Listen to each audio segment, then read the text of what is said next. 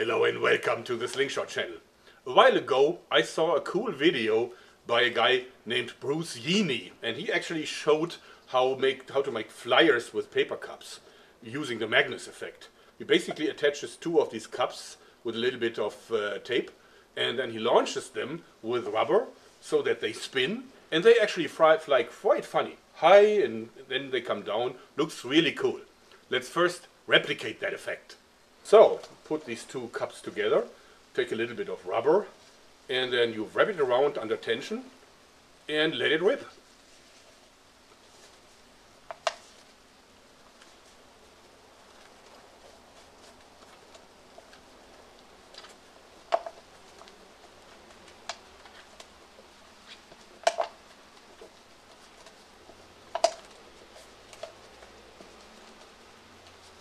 Okay. Okay, draw out and... Ooh! Very cool.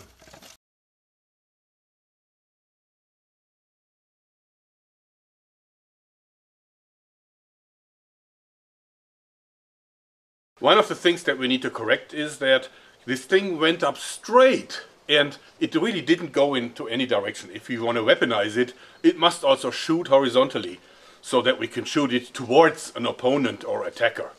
Therefore, my idea is to simply attach some weights to this, maybe some screws, maybe some steel balls, to give it a little more heft. So this is it. We put some screws into here, both sides of course, and then we taped some of these 12mm steel balls, 4 per cup, to it, and now it's a lot heavier. Let's see how it flies now.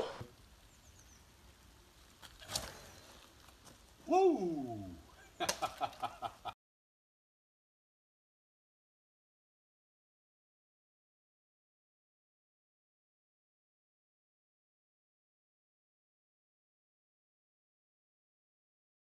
That is exactly what we wanted. It flew horizontally quite nicely, still high enough, and it turned beautifully. I think this is the solution. The only thing is that this, of course, is way too small to cause some serious damage. So let's go bigger. Now that's more like it. Two 10-liter buckets. Of course, they're a lot heavier than the little plastic cups, but they also have a lot more surface.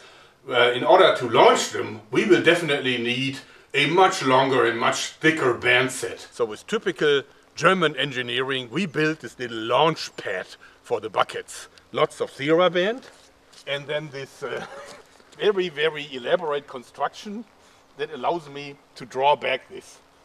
Well, if I look at it, it looks a little bit like a suicide device for vampires. I hope it's gonna hold, otherwise it'll hurt. If this actually gets loose, then it will hit me right into the chest. That would be rather painful. But hey, as long as it's not boring.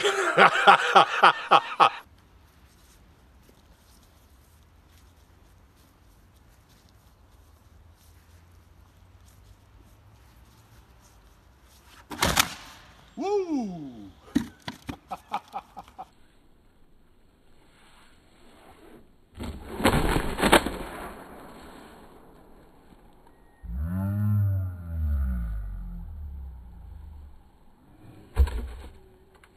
That worked really well. I think it looked exactly like the paper cups when they were not weighted down.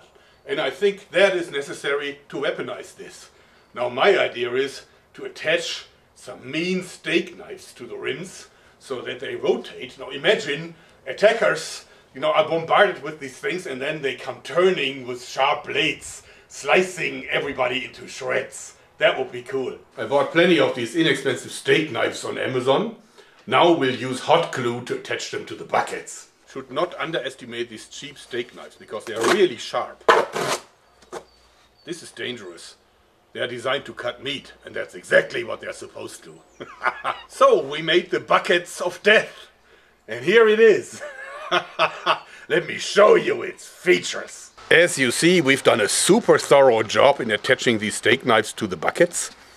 We used something called hot glue. It's the stuff that always is sticky but is never really doing the job right. In any case, this is blades. Kind of terrible. Okay, so here we are. I have my safety t-shirt on, and this is our safety construction for launching the thing.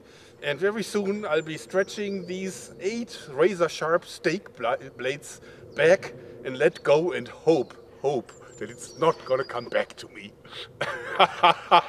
Life is fun. Woo!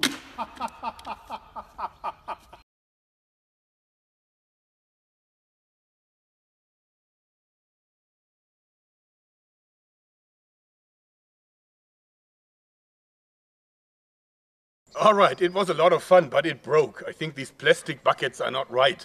But it was a terrifying image to see these blades rotating. Imagine someone launches a thing like this to you. But this needs enhancements. So why not using these? Imagine putting tanto daggers inside here, using a huge amount of rubber, and maybe 2 or 3 people to draw it back. Do you think I should do it? Let me know in the comments down below. Otherwise, I hope you liked it, because that's it for today. Thanks and bye-bye.